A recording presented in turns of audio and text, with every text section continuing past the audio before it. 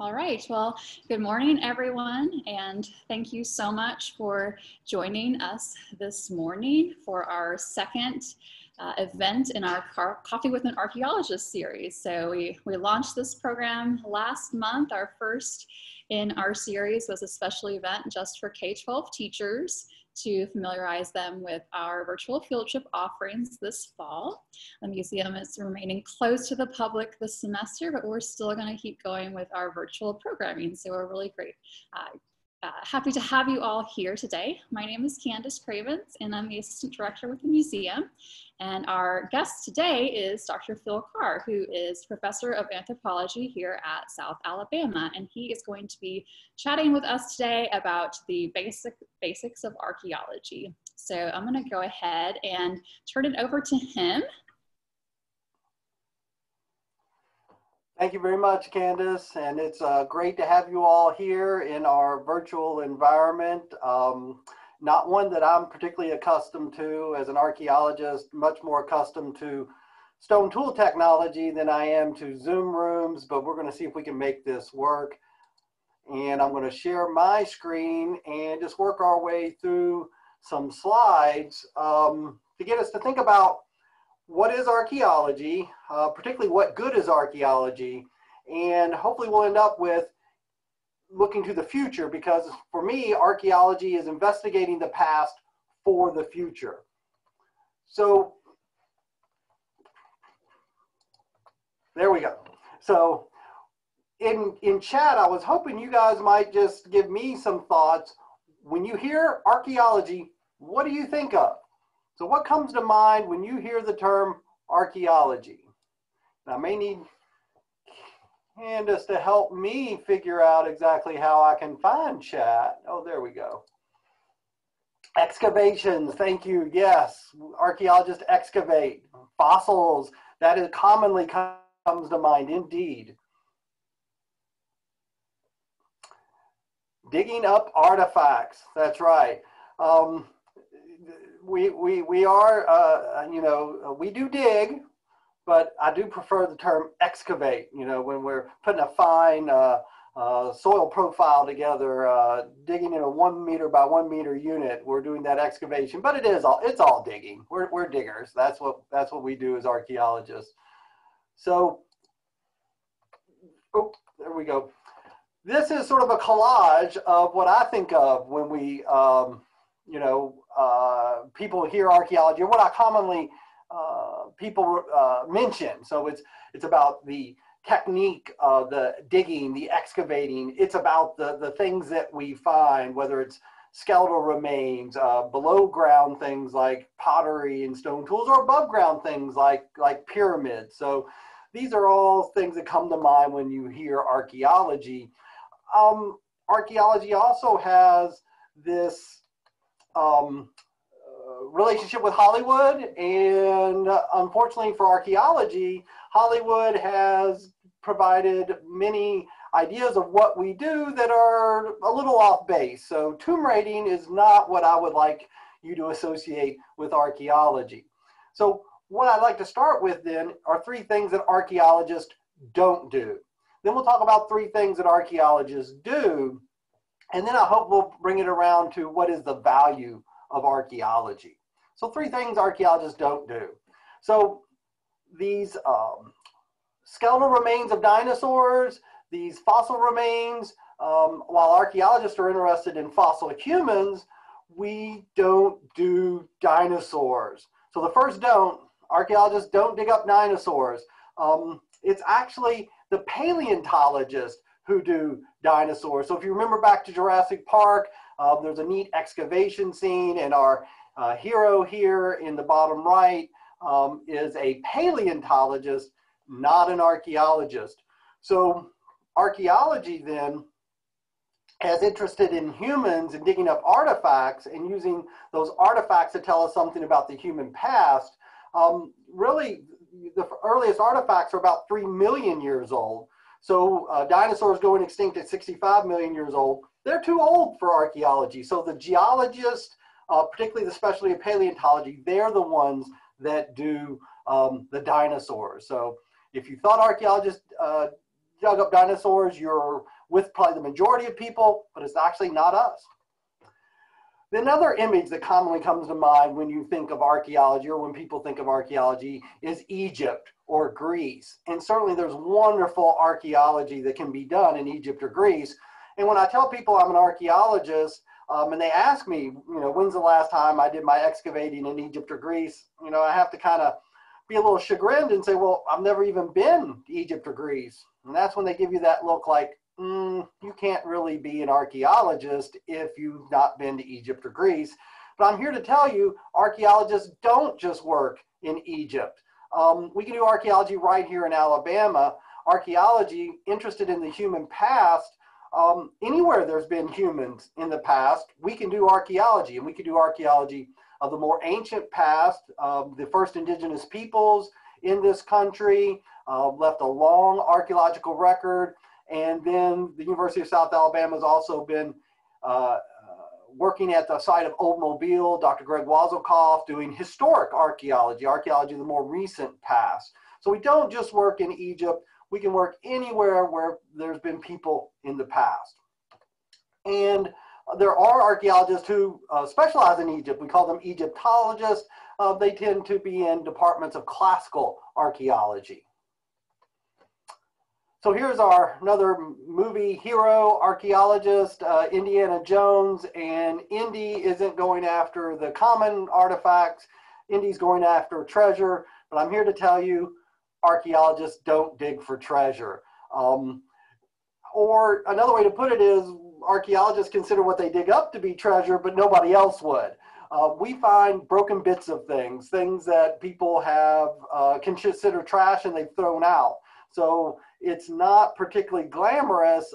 You wouldn't sell what we find as archaeologists on eBay for the most part. So it's tiny bits of things that we sort through in our screens, brick, nails, so we can figure out evidence for structures. Sometimes we find animal bones, and we can learn something about diet. So archaeologists are interested in the stuff that people threw away that can tell them about everyday life in the past. So 3 things archaeologists don't do. We don't dig for dinosaurs, we don't just do archaeology in Egypt, and we don't dig for treasure. So archaeology is the study of people in the past through artifacts.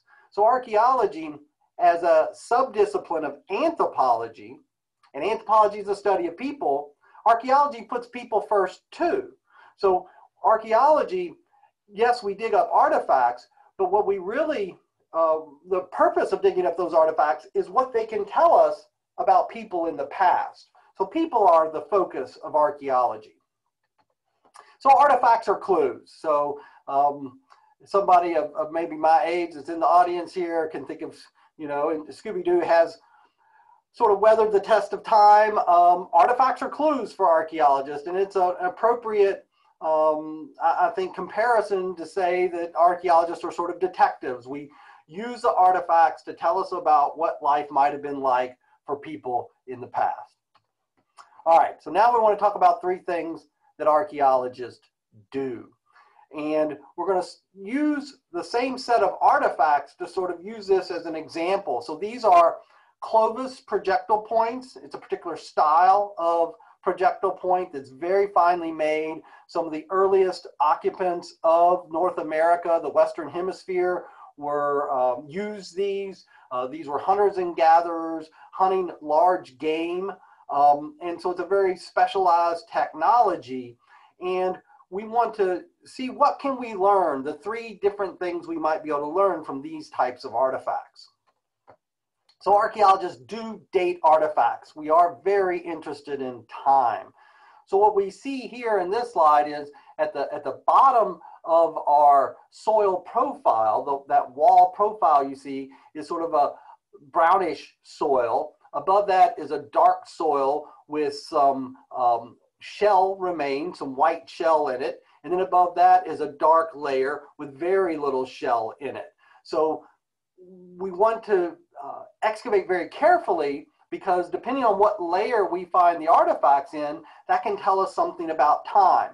So that brown level at the bottom is relatively older than the black level with all the white in it, and that's relatively older than the dark level above it. So we can't say exactly how much older they are. Soil doesn't build up exactly the same way everywhere through time, but we can say that the things at the bottom are relatively older if they are undisturbed. So if the soils haven't been disturbed by nature or human action, then the layers at the bottom are the oldest, and that helps us date the artifacts. So we do know these Clovis artifacts date to quite a long time ago because we consistently find them in the archaeological record below others.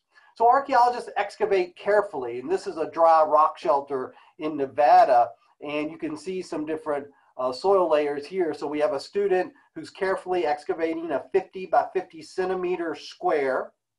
He's using a trowel and putting all the soil into a bucket there, and that'll get screened. So he's looking for artifacts as he does this excavation so he can measure them exactly in place.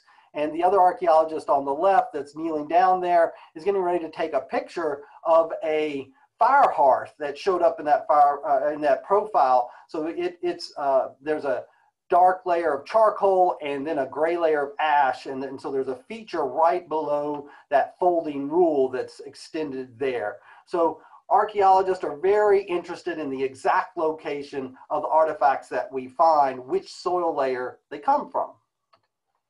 And I love this photo from that same rock shelter. So we're working here. It's a dry rock shelter, and there's actually some basketry remains right in front of the student on the right there. But both of these archaeologists are holding pencils because they're going to record things. One of the points I wanted to make is that when archaeologists excavate a site, they destroy it. So we have to take lots and lots of notes. The pencil is the most important tool that an archaeologist has, because we have to record what we're finding, where we find it, in order to make sense of the things that we find. So I wanted to make that point. So all of this is helping us to date the artifacts as well as associate the artifacts with other things. So we're building up our clues here. So I want to talk real briefly about dating artifacts with what geologists call the law of superposition, and archaeologists employ the law of superposition. And that law of superposition is the layers at the bottom are the oldest, if undisturbed. So I want to use my laundry basket here to help explain that. So this is a full laundry basket, but we generally do our laundry on Sunday. So Sunday evening when you go to take your shower and throw your clothes in the laundry basket, it's empty. So Sunday's clothes go on the bottom of the basket. Then Monday's clothes go on top of that, Tuesdays, Wednesdays, Thursdays, and then Fridays. So you could excavate that laundry basket and you would go back in time through each layer. So Friday's clothes would be on top, then Thursdays, then Wednesdays, then Tuesdays, then Mondays, and then Sundays. And on Friday, if I remembered I left a $20 bill in my pants on Sunday and I need that $20 bill, I'll tear through the laundry basket, find my pants, take out that $20 bill, and then stuff everything back in. Well, I've just messed up the law of superposition. I've disturbed the layers. So now I can't use those layers anymore to tell time because of that site formation process is what archaeologists would call it. We've disturbed it. And as I said before, Mother Nature can disturb archaeological sites, humans can disturb archaeological sites. So one of the reasons we excavate very carefully is to look for any disturbances in the soil that might tell us that the artifacts are out of place. Because if they're out of place, then the law of superposition doesn't apply, and we can't use that to help date the artifacts. So the first thing we do is we date the artifacts. We can use these same artifacts, these Clovis points, after we've got a good date for them. We place them in time. Now we want to say, well, what do they tell us about the people? So we're going to ask different questions of the same artifacts, and we're going to use different techniques to do that. So we're interested in, well, how do people live? What was their life like? And we have here then sort of a scene, probably the artist was trying to base it on an archaeological site in the Tennessee River Valley about 9,000 years ago. The people at that time lived by hunting and gathering in small groups, 20 to 25 people. relatively ephemeral houses. They're not particularly made to stand up the test of time. They may only be at this location for a couple of months before they move on to an area to exploit other kinds of resources, plants, animals, fishing, and so forth. So archaeologists want to take the artifacts and say, how do they tell us about life in the past? What information do we get? And that would be a whole class to spend a lot of time on this particular question. So I'm going to kind of skate over that in general. So archaeologists do detailed studies. So we try to piece the artifacts back together. We look for traces and residues, microscopic analysis, chemical analyses. So we try to get as much information as we can about those artifacts to see what they can tell us about the manufacturing techniques, the use, and then why wasn't something discarded? All of those are questions archaeologists are interested in to tell us about what life was like for people in the past. Archaeologists even do experiments. So in the upper left there, we see Jacques Pellegrin, a Paleolithic archaeologist from France, and he's showing some techniques that Neanderthals would have used to make their stone tools. In the middle, we have some archaeologists trying out atlatl spears. They're doing some spear throwing to see how well different sized projectile points work there. So commonly people, when they see a stone tool, they call it an arrowhead. More likely it's an atlatl spear point or a knife. And size can tell us that. So we do experiments with aerodynamics and we look at the edges, the kind of use wear that's on these stone tools to tell us how they were used. And it turns out that the larger ones tend to be used as spear points. Ones that are sort of a moderate size were knives, and the smallest ones were arrow points. And then in the bottom right, we see someone using a stone tool to scrape a hide. So that leaves different kinds of traces on the edges of the stone tools than you would see from manufacture or used as a projectile. So these experiments are extremely important for archaeologists to get a sense of how these artifacts were used, and that helps us to paint a picture of what life was like in the past. And we can use these same artifacts again. So these Clovis projectile points, we place them in time. We've used them to give us a sense of what life was like. So these would have been spear points, very well made, reliable tools. If you're going to be hunting mammoth, you don't want your spear point to break in an inopportune time. So you want those to function well when you're using them. And our ancestors in the past certainly were savvy with their technology and well equipped to do the kinds of things that they wanted to do with those. So they help us understand the kind of hunting and gathering life way that these ancient hunters used. Archaeologists do investigate change. So the third thing that we're interested here is the investigation of change and sort of roughly thinking about the Stone Age, the Bronze Age, and the Iron Age. We've got change through time, and we're emphasizing the technological change, which is pretty easy for archaeologists to record. Changes in how technology is made through time. And we certainly know about the rapidity of rapidness of technological change today, so that a cell phone of the late 90s or early 2000s looks quite quaint to us in 2020. So we can recognize an older variety of cell phone, even though it's only 20 years old. In the past, things changed a little bit slower than they do today, but we can still use the artifacts to tell us about change. But we're not only interested in technological change, we're interested in the people and how people's life ways changed.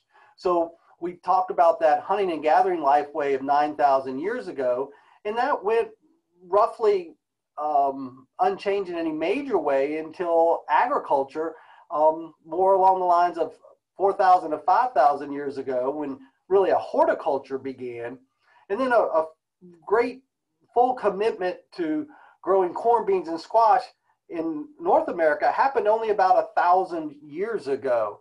And that was a huge change for people's lifeways. So we might think about, for a long period of time, people living as hunters and gatherers.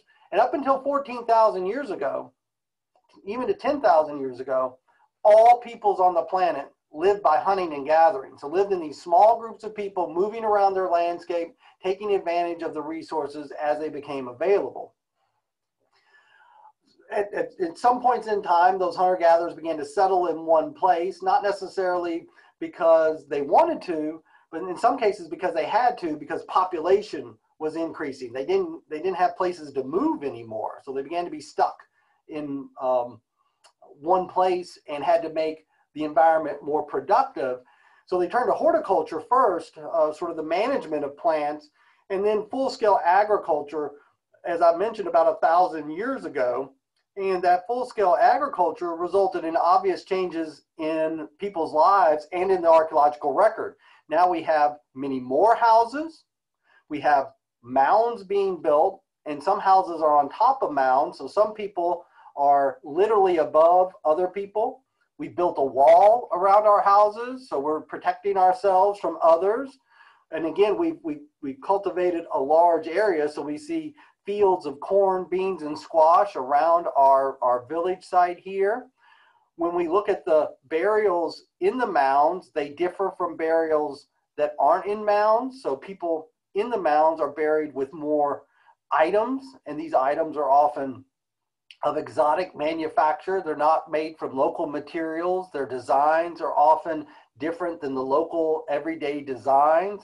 So people are not only figuratively living above and literally living above.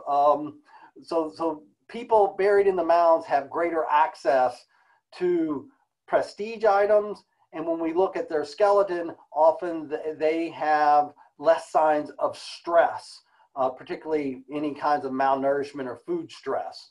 We see more evidence of potential stress in skeletons that are outside the mounds. So there's some real differences in society here. Those hunter-gatherers that we talked about, everybody's buried pretty much the same level of health and nutrition. So with agriculture comes a change in the social political organization, so that some people literally are treated in death differently and live a life that's somewhat different than their other people in the same village. So I promised to talk a little bit about the future. So archaeologists are interested in the past to help us say something about the future. The idea being that if we can reconstruct culture change, not just the sequence of going from stone tools to bronze tools to iron tools, but why did things change? That might give us a sense of where we're going in the future. So this is a picture from 1950, what an artist thought the year 2000 might look like. So my point being with this, we're not particularly good at predicting the future as people in general. So it's maybe hard for you to see, but I'll explain what I can of this image. So there's a little yellow machine in the bottom right that is a cultivator. It's out on the ocean, so you have these plots of soil floating on the ocean because we filled up all the land masses. There's no place for agriculture on land anymore. It's filled with people. So we're doing agriculture on top of the ocean, and we have cities out on the ocean. You see it in the background there. So we have a future that had filled up the planet by the year 2000. So just looking 50 years into the future, these folks didn't quite get it right. So I won't say that archaeologists are particularly great at looking to the future, but one thing I can say, we can't look at the future with a lot of detail, but when there are changes in population size and population density, we tend to see changes in culture. So that population increase was probably a driver for the adoption of agriculture. Hunter-gatherers had some sense of planting seeds would make them grow, and they've been managing areas for plants and so forth to encourage their growth. But full-time commitment to agriculture, there's a lot of work involved in agriculture. And hunter-gatherers, even in marginal environments in the 1950s, 1960s, they were working 35 to 40 hours a week to feed everybody in their group. 35 to 40 hours a week sounds pretty good in terms of working. Probably many of you, like me, are working 50, 60 hours a week or more when you include all the chores we do at home and the work we do outside of the home. So hunting and gathering was not a bad way to live. They're not always living on the edge of starvation in particular. They didn't produce much surplus, so they were working relatively constantly.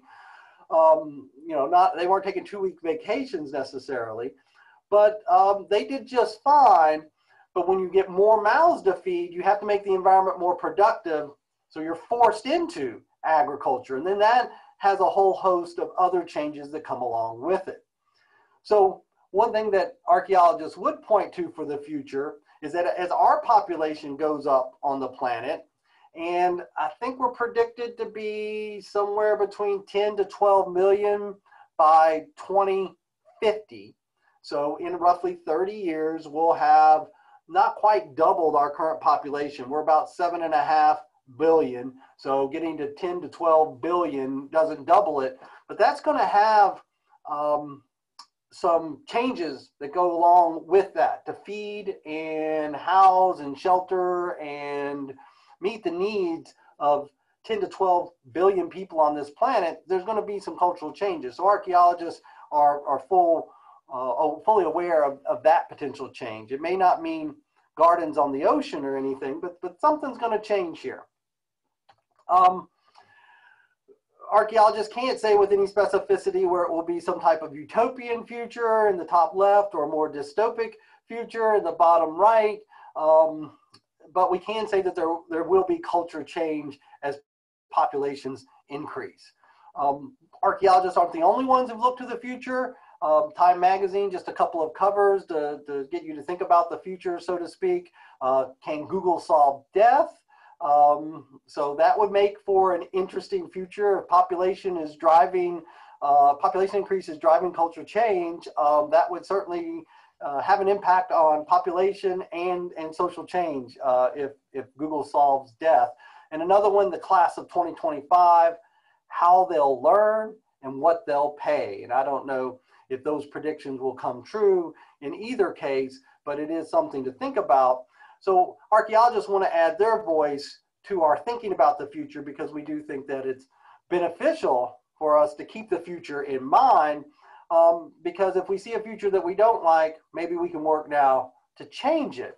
One archaeologist in particular, Dr. Robert L. Kelly, has written a book published a few years ago called The Fifth Beginning: What 6 million years of human history can tell us about our future.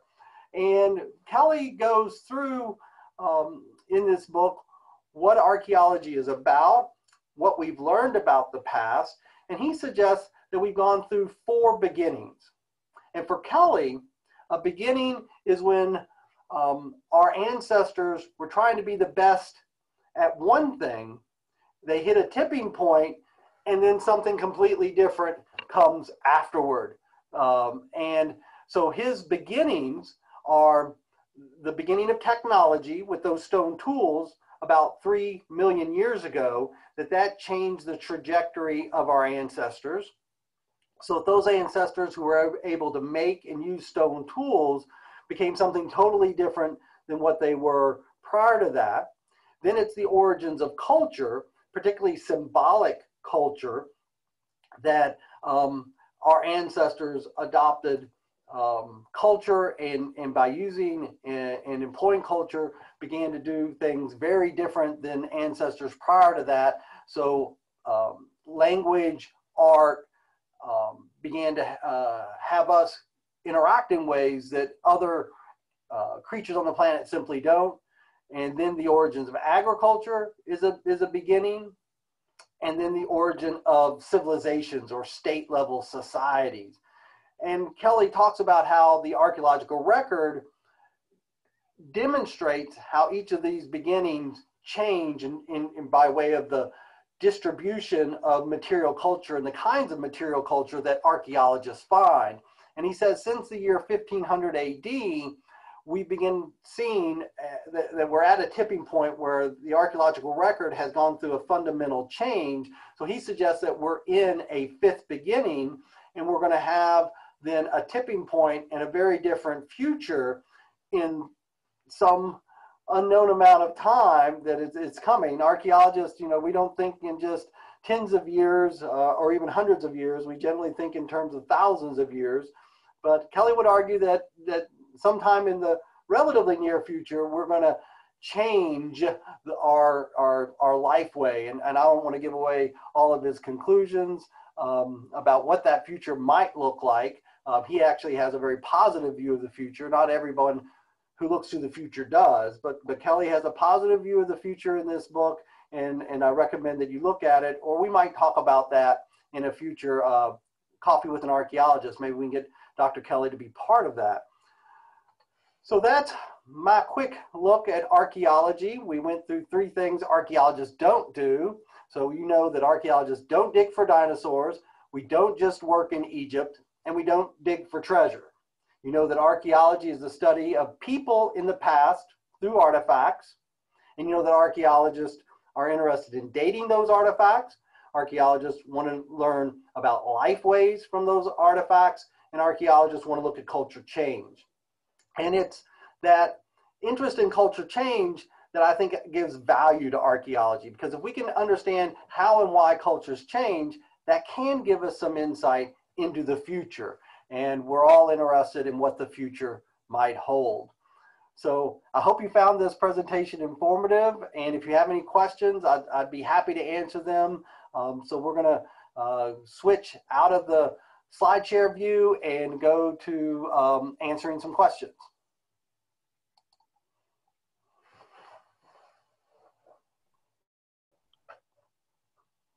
All right, so if anyone has any questions, please go ahead and submit them to our chat box, and I will help check through here to see what we've got. How do you know how far you need to excavate? So how do you decide that? That is a great question, and sometimes we stop our excavations too soon. We haven't gone deep enough. So it depends on where we're at to some degree. So you can certainly be working in a river valley and hit a clay soil that you think is what we would call subsoil, that there wouldn't be any occupation below it, and you push through that clay subsoil and it turns out that it was capping other archaeological deposits.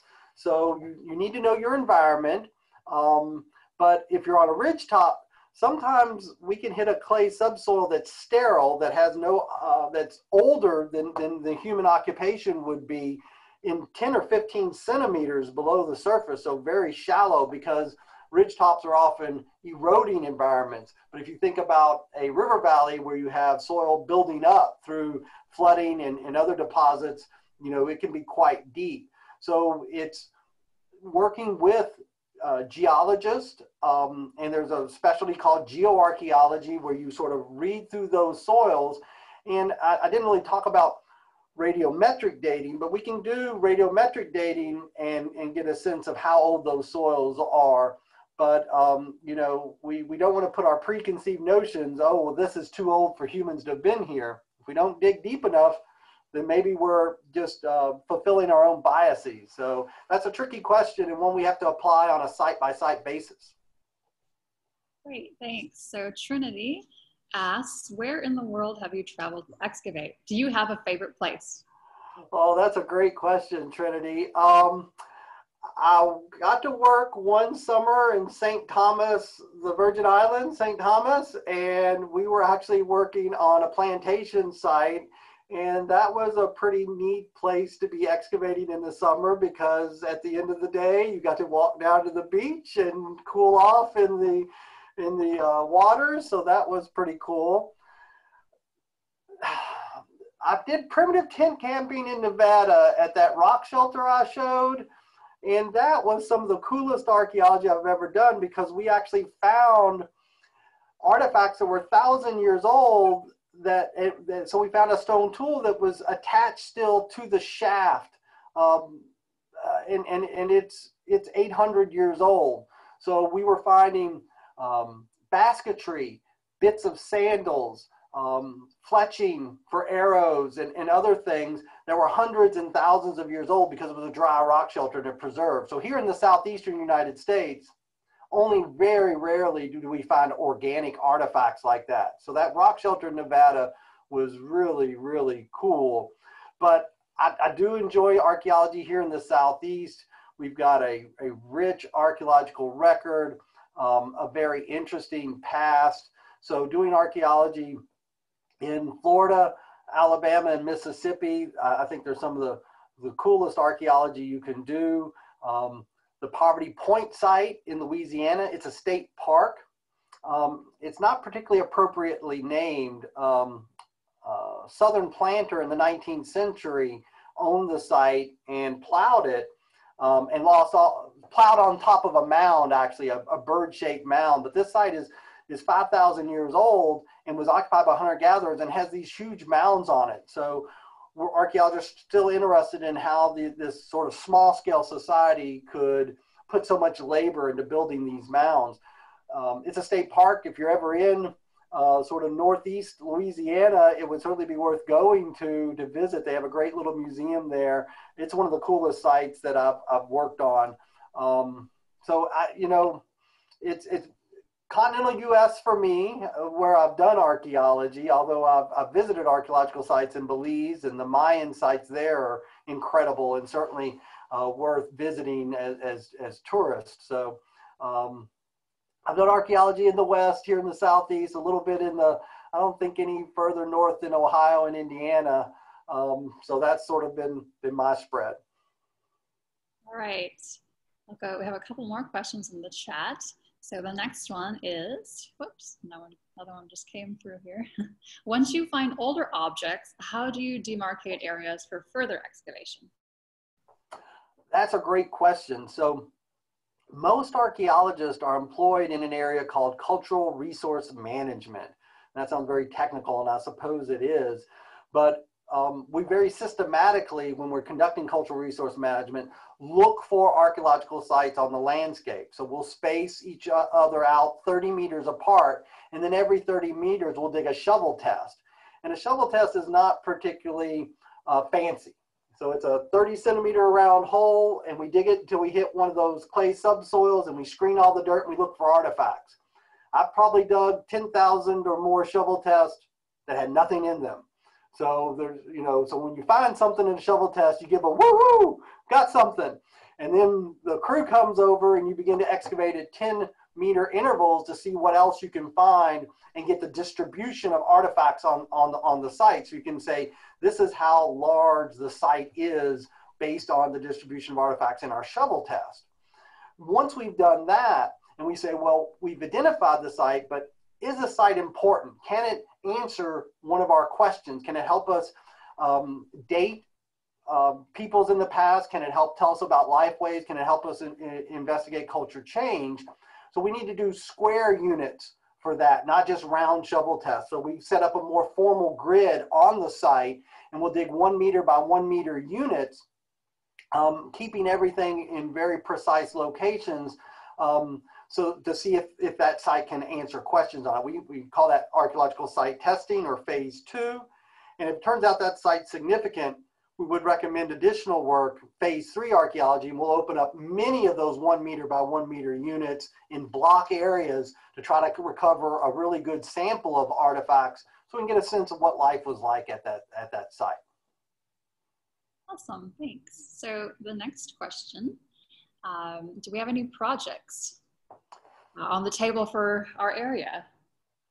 So we were doing a lot of archaeology with the Mobile River Bridge, the I-10 bridge, in preparation for that to be built. And as many of you probably know, that bridge was put on hold. So we're maybe looking for that project in the future. So we want to make sure that the construction of the bridge doesn't destroy any of the archaeological record around Mobile area. So that project has been put on hold. So we've switched gears a little bit. Our current projects mainly involve doing archaeological survey, that phase 1 work for the DeSoto National Forest in Mississippi and the Conecuh National Forest in Alabama, central Alabama. So we're out looking for archaeological sites before they cut any timber. We want to make sure those sites are protected. So those are the main projects we're doing right now. We like to try to have an active volunteer program, but with our pandemic, we've kind of put that on hold. And once we get a handle on that, we hope to begin to start some local projects. Dr. Aaron Nelson, the other archaeologist here at the University of South Alabama, had planned a field school this past May, but because of the pandemic, we had to cancel that field school. So we're going to be looking for what sites we might be working on, and hopefully could invite some of you to help us with those in the future. Great, I think we're pretty good on time here. So you game for a couple more questions? Sure. Okay. Apart from carbon dating, what other methods are used? That's a great question. Carbon dating is a wonderful technique, and it's particularly good for items that aren't too old. So if not want to get into too much chemistry, but if too much of the radioactive carbon has turned to nitrogen, we can't measure it. So if samples are over 75,000 years old, we really can't use radiocarbon dating. And if they're too young, we can't use radiocarbon dating. So if we want to date things like the first stone tool manufacture 3 million years ago, we would use argon-argon dating or potassium-argon dating, so other radiometric techniques of dating. And you can only apply those to volcanic rock or volcanic ash. Radiocarbon dating can only be applied with organic materials. There's a host of other dating techniques, electron spin resonance, and of course the more relative dating, like I mentioned, the law of superposition, but fluorine dating is another relative dating technique. So we have a wide range of dating techniques, which is good because we need to apply more than one in any situation, because we want to cross-check, because samples can be contaminated, there can be disturbances. So we really want to cross-check our dating, because that's the first thing we really want to do. How old are things? Does the scientific testing of artifacts ever destroy them? Yes, it can. So doing radiocarbon dating and other types of chemical analyses, you don't get the sample back. So we have to be very cognizant of that. So, make the decision, is it worth going ahead and processing this, or should we save this for the future when maybe a scientific technique is improved or something along those lines. So we only do destructive analyses in very special situations when it can really answer some of the questions that we have. But we sometimes do have to destroy some of the things that we have in order to get the information. And remember, you only excavate an archaeological site once. Once you dig a 1 meter by 1 meter unit, nobody can come behind you and dig it again. So we take those notes and we excavate very carefully, because the science of archaeology demands that we make these observations so someone can come behind us and evaluate our work to see if our conclusions are valid based on the careful work that we do. So not only do we sometimes destroy artifacts, we actually destroy an archaeological site when we excavate it. But because we're doing that to answer questions and recover the information, it's worthwhile.